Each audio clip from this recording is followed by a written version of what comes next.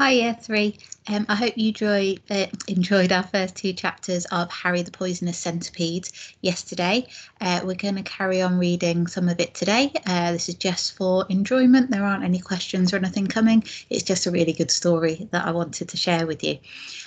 So yesterday, if you remember at the end, Harry's mum, Belinda, was telling Harry about the time that she almost got trodden on by a human. And this is chapter number 3 of The Warning. She led him through their usual tunnels and then turned off, along one she had often told him never to go down.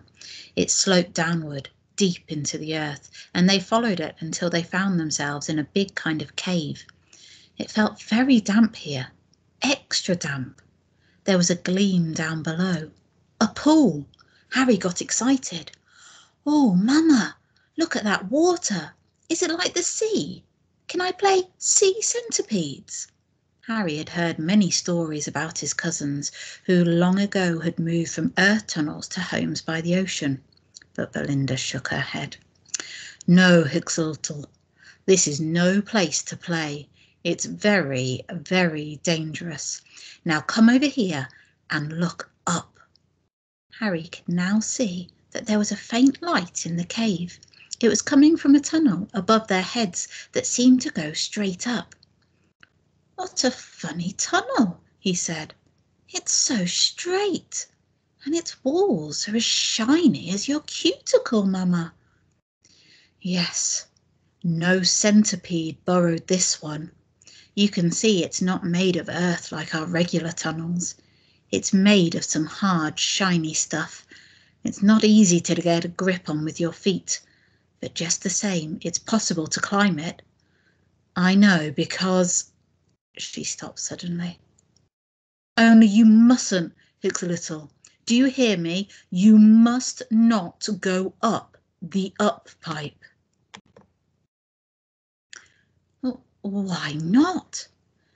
"Because it leads into the place of humans," she said in that same hushed voice she'd used before, the one that made Harry's cuticle go cold. "How do you know, Mama?" "I'd rather not say." "Have you been up the up pipe? Was it the second time you just escaped from a human?" Belinda turned her head away. A long shudder ran along her back. "Yes, when I was young and knew nothing of danger. I had no Mama to guide me. But you have, pride of my basket. So listen, never, ever, ever go up the up pipe. Because if you do, you may never come down again." Chapter 4.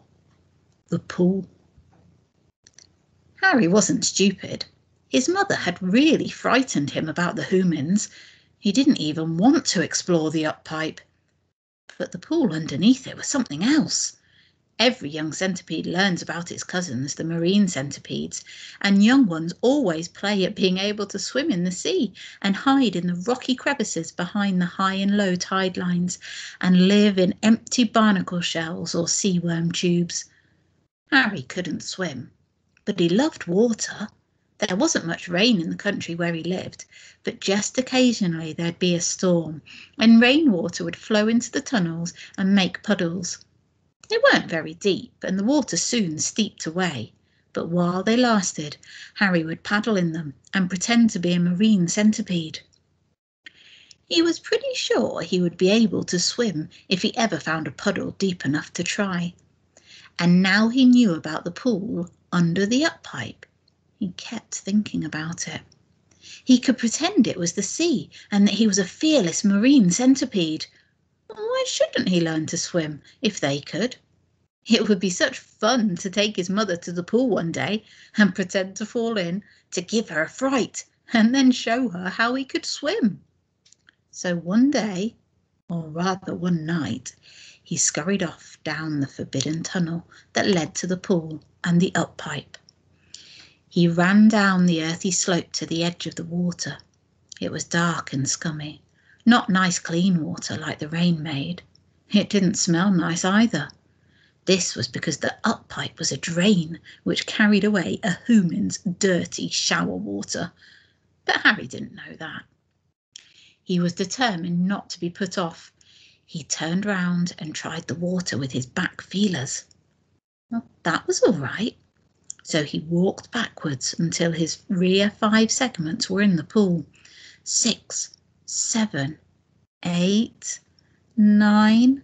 Now he was nearly halfway in, and his tail parts began to float to the top. He couldn't hold them down. Was he swimming? He wriggled his rear 9 pairs of legs, and his body moved about.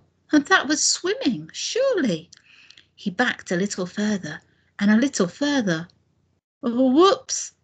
With only 1/3 of his body length still on shore, he began to lose his grip on the earth with his front legs. He clawed frantically with his first 7 pairs of legs, digging the tiny claws on their tips into the soft, wet earth. But there was too much of him already floating in the scummy water. Something seemed to be pulling at him, dragging him away from the safe ground. "Mama, help!" But Belinda was far away and couldn't catch his signals. Harry clutched and tugged and sent out signals of distress, but nobody came, and the water kept pulling until first one, then another, and finally all 7 front segments left the shore. Harry found himself struggling in the deep, dark, bad-smelling water. Kicking and squirming, he was carried along through the darkness. He kept going under, and the water entered his breathing holes. He had 1 in each segment. He would blow it out and pop to the surface again, but he knew he couldn't go on doing this for long. He was choking all along his length. It was terrible. He was going to drown. He sank beneath the surface once again. "I'm dead," was his last conscious thought. "Oh, Mama!" Harry upside down. He woke slowly. He felt awful, truly awful. The world was all wrong somehow. Harry's eyes weren't good anyway, and now they were useless. They seemed to be staring straight into the earth. Something hard was pressing on the back of his head. His legs weren't touching anything. He kicked them about, trying to run, but it was no use. He thrust out his poison claws, which was always his reaction to danger. They closed on emptiness. Where was he? How was he? He slowly realised how he was. He was upside down, a position he'd never been in before. That was why he felt so funny. He didn't realise how lucky he'd been. He'd been washed to the side of the pool, or stream, or whatever it was, onto his back. Because of this, all the water that had gone into his breathing holes had drained out. Of course, he still couldn't breathe very well, because some of the holes were now blocked by the ground. He struggled to right himself, rocking this way and that, wriggling and twisting. With a final jerk, he managed to get his front half round the right way. After that, it wasn't hard to turn the rest of himself. He looked around. The pool wasn't there anymore, just a long, muddy channel. It seemed that the water flowed down it, like the rainwater in Harry's regular tunnels, and then soaked away somehow.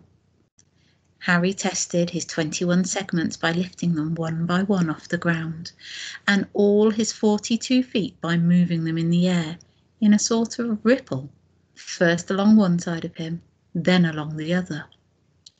They seemed to work. What a relief. He tried to run.